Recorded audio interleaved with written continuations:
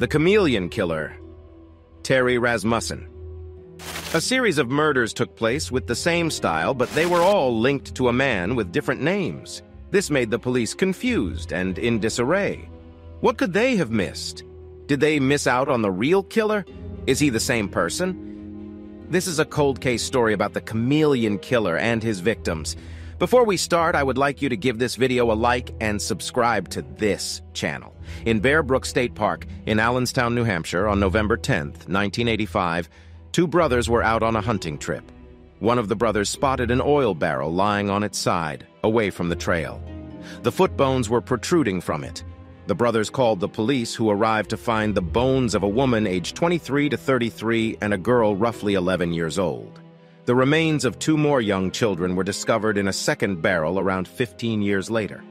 Authorities spent decades trying to track them down until they finally caught up with Terry Rasmussen, a serial murderer so brutal and clever that he used so many aliases that he became known across the country as the Chameleon Killer.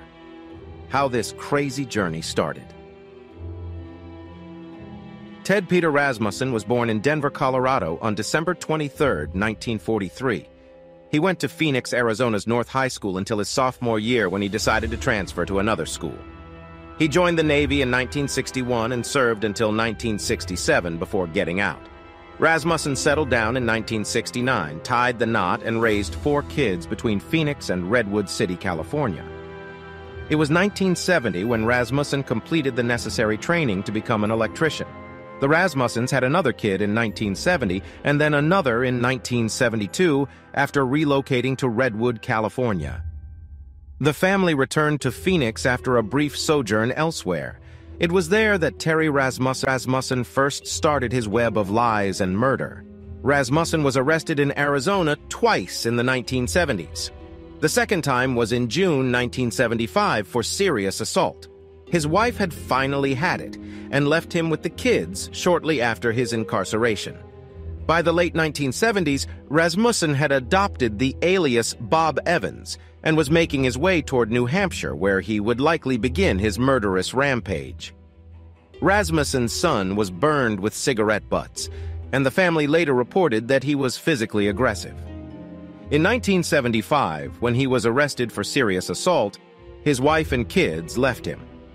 Rasmussen's last known contact with his family was in either December 1975 or 1976, when he visited with a mystery woman. In 1978, they finally parted ways legally. Rasmussen moved from Arizona to Colorado to Virginia to Texas to Ohio to Oregon to Hawaii before settling down in New Hampshire in the late 1970s. He apparently liked to take the ladies and the kids on his journeys. He frequently found employment in the oil and gas industry as an electrician. Rasmussen used the identity Bob Evans while he was based out of Manchester, New Hampshire, where he worked at the Wambeck Mill. In 1980, he was apprehended 3 times for offenses, including check fraud, theft, and electrical current diversion. During his time in New Hampshire, a woman named Elizabeth Evans was recorded as his wife, but she has remained a mystery until this day. At least 6 murders committed in the continental United States between 1978 and 2002 can be attributed to Terry Peter Rasmussen, a.k.a. Bob Evans, Gordon Jensen, Curtis Mayo Kimball, Larry Vanner, and Jerry Mockerman. Rasmussen is known as the Chameleon Killer due to his knack for using numerous identities. In the 1978 Bear Brook killings that took place in New Hampshire, Rasmussen was the main suspect. Between 1985 and 2000, the bodies of his daughter, his girlfriend's 2 daughters, and his ex-girlfriend's daughter were found in 2 barrels in the Allenstown region. Rasmussen took the daughter of his victim girlfriend, who vanished in 1981, and ran away to California with her. In 1986, he abandoned the child and was subsequently convicted of child abandonment and sent to prison. In 2001, after his release, he moved in with Yunsun Jun, a chemist. After being found guilty of murdering June in 2002, he passed away behind bars in 2010. DNA fingerprinting in 2017 ultimately led to Rasmussen's identification as the perpetrator, despite the fact that the Allenstown barrels were discovered during his lifetime. 3 of the Bear Brook victims died as a result of the investigations that followed. The 4th victim, Rasmussen's daughter, has yet to be identified. Several further crimes have been linked to him since 2017. One of his first set of victims was a woman called Marlise Elizabeth. When 1978 rolled around, Rasmussen began courting Marlise Elizabeth Honeychurch. Honeychurch was last spotted on Thanksgiving in La Puente, California. After an altercation with her parents, she took her 2 daughters, Marie Elizabeth Vaughn, 6, and Sarah Lynn McWaters, 1, and left with Rasmussen. Honeychurch and Vaughn's bodies were discovered in a barrel in Bear Brook State Park in Allenstown, New Hampshire, in the month of November 1985. Blunt head trauma was the cause of death for both of them. In 2000, a second barrel containing the remains of McWaters and a young kid, estimated to be between 2 and 4 years old, was discovered roughly 100 yards from the first. In 2019, DNA testing established the identity of Honeychurch and her 2 children. Authorities have confirmed that Rasmussen is the biological father of the 3rd child, who remains unnamed as of June 2019. One of the victims of his crimes is Denise Bowden.